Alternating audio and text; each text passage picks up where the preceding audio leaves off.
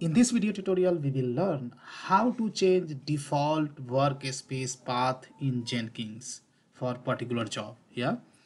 So to learn this stuff, first of all, I'm going to create a job within the Jenkins. So to create a job, we have to click on the new item. And for this demo, I'm going to use this Git project. So I have a Git project that is called web app example. It's a web-based Maven project, right? So I'm going to create a job with the name web app example 2. Yeah, and here I'm going to select freestyle project and click on OK. Then we are going to navigate on the configuration page. Yeah, so here in general section, if you scroll down, then source code management section is there, which is nothing but this tab only.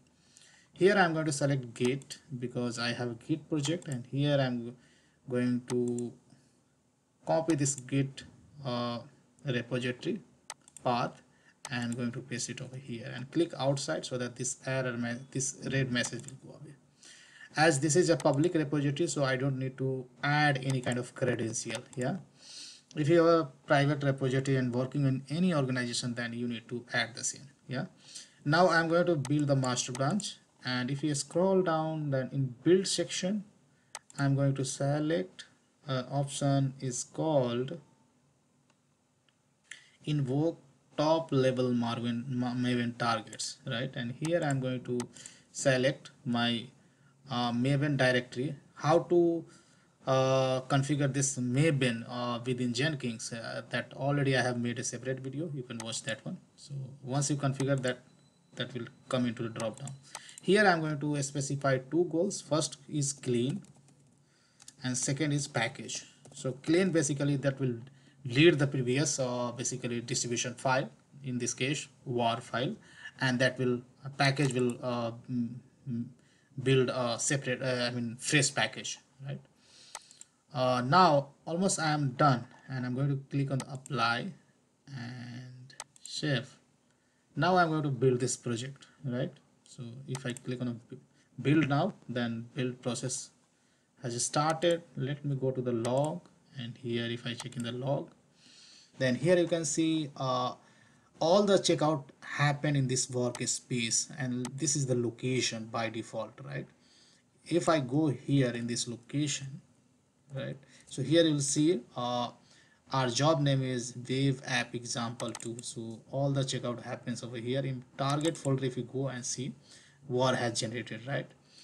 So if you think, you can see on the log itself, right? So this is the workspace where checkout happens.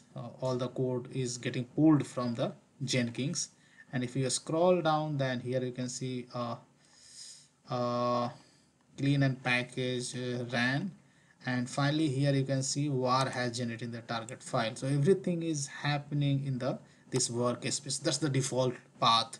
I would like to change this default path. How we can do that? So what I'm going to do, I'm going to in C drive, and there I'm going to create a folder. It's called my workspace,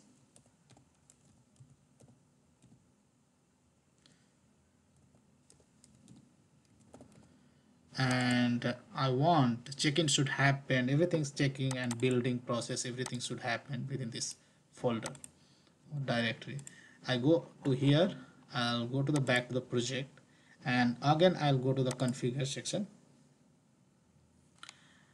and here in configure section in general tab, if you scroll down, right, then you have advanced, right?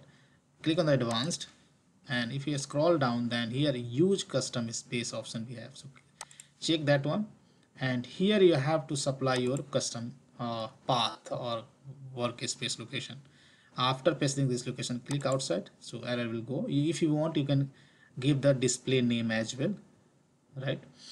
So display name is kind of description itself, and click on the apply, then save, and click on again build now. Then everything is gonna happen within that workspace, our custom workspace. So let's go to the log file, and if I look into the log file, then here you can see now it is using my custom workspace, right? And everything now build has succeeded. If you look in the war file location, then war file location generated in my workspace within the target, within that war has generated. If I go to here in my workspace, then here you can see everything happen inside this. In target folder we have war file, right? So guys, that's the way we can change Jenkins default workspace path location for a specific job.